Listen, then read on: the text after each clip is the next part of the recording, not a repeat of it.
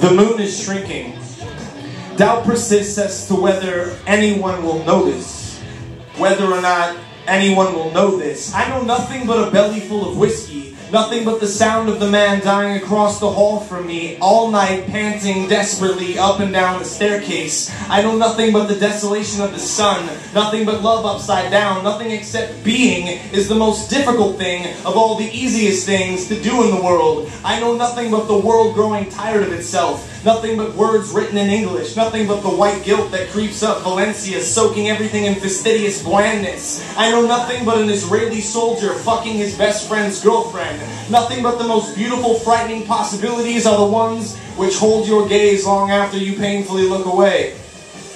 I know nothing but the death of poetry. Nothing but a severe predilection for loneliness over ennui. Know nothing but this is what happens each morning when I open my eyes. Know nothing but how much you'd like to fuck a poet and eat snakes from her mouth. Know what mud tastes like, what the profound momentary dawn of nothingness looks like, how cancer is the universe expanding, the new nebulas ate the old nebulas and shat gravity. I know junkie Jesus under my mattress. Even he knows reading poetry on the street sure beats chewing on the side of his mouth at some boring-ass writer's workshop. I know beef.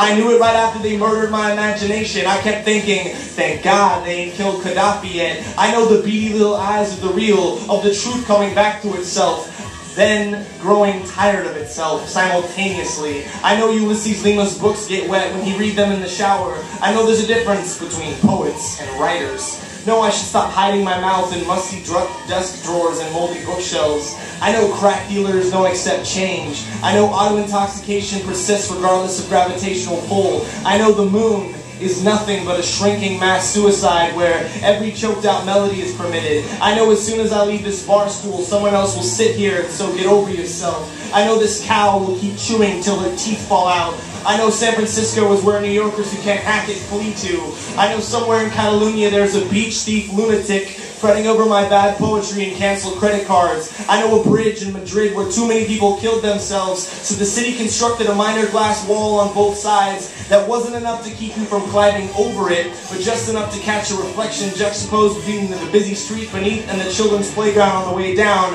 I know other people's suffering is the cheapest of inspirations. No, I'm one more public bathhouse away from a cesspool, one more echolalia from the madhouse, one more shh, silence.